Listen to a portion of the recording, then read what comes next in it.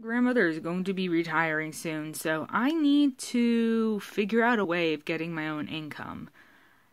I have fears surrounding this, though. Um, I basically want to start my own business and don't know how. Also, I rely on disability money from Social Security, and I don't know how to do like wage reporting with them, especially with the type of income I would be getting. I have thought about selling clothing. There's, reselling apps out there. That's not something that I can write down. Like, I work a certain amount of hours, get a certain amount of money per hour. I don't know how that would go. Basically, I think that my name here, I know it's showing up backwards, but it says Binary Bible. You can see she's got some craziness in her eyes. That's binary code. I think Binary Bible is catchy, and it can mean a lot of different things. You can just imagine a Bible written in all binary code. That's huge, and that's a good little image that gets stuck in your head. Just my thing is the Bible is a book of metaphors, and binary code is a computer language. So I'm mixing digital with metaphor, and it's really non-specific, so it can do anything. I could be reselling vintage clothing. I could be a graphics editing company. It doesn't matter, whatever I want to do.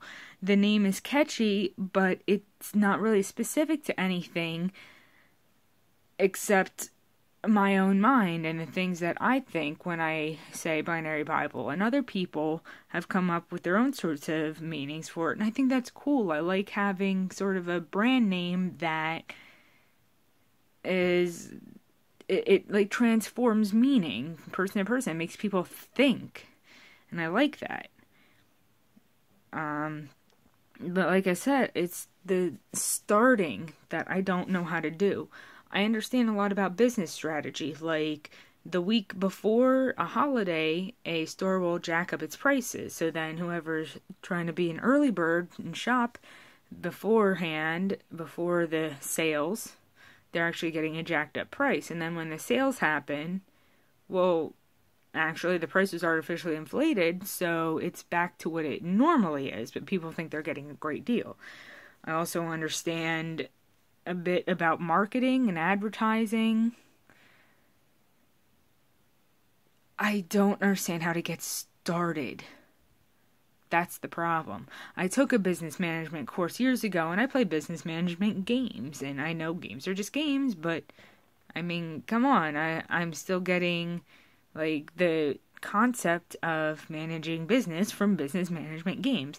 So I understand business management. I just don't understand how to get started. And I need to. My grandmother's retiring.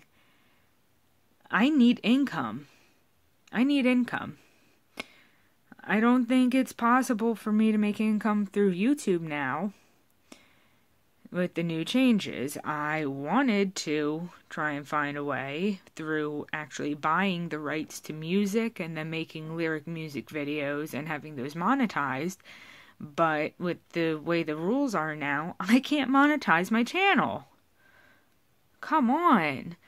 Like, my first thing was I had wanted to do videos of myself doing like rap videos and rapping along to stuff and doing my own cover music. I can't do that anymore. And now the rules are so changed that because of the like statistics of my YouTube channel, I can't monetize because I don't have like 1,000 subscribers. Well, I'm sorry. I've had a YouTube channel for years and only started utilizing it over the past year. But I've never sat here and begged for subscribers. And that's not me. That's not who I am. I don't want to beg for subscribers. I want my channel to grow naturally, not just subscribe to see more every time. I'm not like that. I can't be what I'm not. I'm too stuck on that. I've been a weirdo and an outcast for so long that going against the natural me to be what others want me to be is unnatural. It's just, I can't do it. I'll be the weirdo that nobody wants me to be because I don't know how to be anything else. But at the same time, eccentric weirdos happen to a lot of times be the ones who are very successful.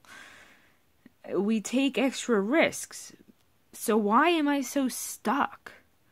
I am an eccentric weirdo. I should be perfectly willing to take these risks, but I think not understanding how Social Security plays into this and not really being good at media management. Honestly, I'm not that good at it. I don't organize my YouTube well. The things aren't tagged. They're not separated well. They're not uploaded into proper playlists like they should be. I'm not good at the media management part right now, you know. I just coupled that with imposter syndrome, where I feel like I can't like be capable of things, and the depression. It's just it's a recipe for disaster, and continuing to not be active is the worst thing I can do. I need to actually step up and do something. I'm just really terrified to be honest. The whole adult world is a big, scary place to me. I know I'm 27, but I don't feel like it. I still feel like I'm on, like, summer break from school, and when September rolls around, I'm gonna be getting on the bus, or I mostly walk to and from school, but, you know, I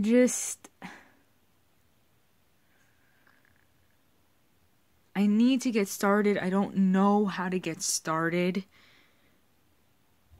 I don't know about the wage reporting. But I can't just keep... The amount I'm getting per month is bullshit. It's less than minimum wage. It's a lot less than minimum wage. I see documentaries about people on minimum wage who are using food banks and welfare, and I'm like, I'm getting less than minimum wage. I am so fucking lucky to have my grandmother. If not for her, I would probably be homeless. Just truth right there. If not for my grandmother, I'd probably be homeless. So, I don't want to be continually taking from her. I need to get my own fucking income. I need to know how much I can make. I need to learn how to use media better, and I need to figure out what I'm going to do and how to get it going and how to start turning a profit the fastest. I think that buying vintage clothes in secondhand stores and reselling them could be good for me. I've got an eye for fashion. I don't always like dressing myself up, but when I do, I get outfit on point type of comments like hella. And it just seems like that would be a good way to turn a profit pretty quickly, because I know small businesses, it generally takes like 6 months to start turning a profit. But if all I'm really doing is reselling cool vintage clothes, I could start turning a profit on day one. Very little overhead. I mean, I don't know. I gotta do something. And I feel like the buying vintage clothes and reselling them bit would probably be the best for me time constraint wise. I can pretty easily find cool stuff in thrift stores. I have an eye for fashion. I've done plenty of fashion design too. I just don't know how to make my designs turn into patterns and turn into clothes.